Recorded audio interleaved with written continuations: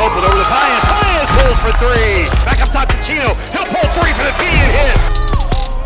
Leaves it back to the big man. He'll pull three for the P straight away.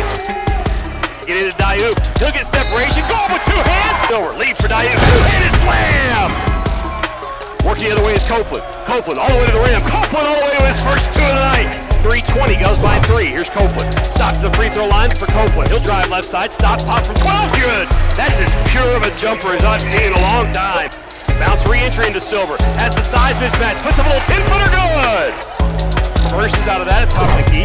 Skip it left side. Tariq Silver pulls three for the P. On to Silver. He'll turn. Fire for three. Hit. Tariq Silver has caught the fire. It's Hutchins Everett. Right side. Silver. 3-0. Three straight trips. Three straight triples with a Clarksville product.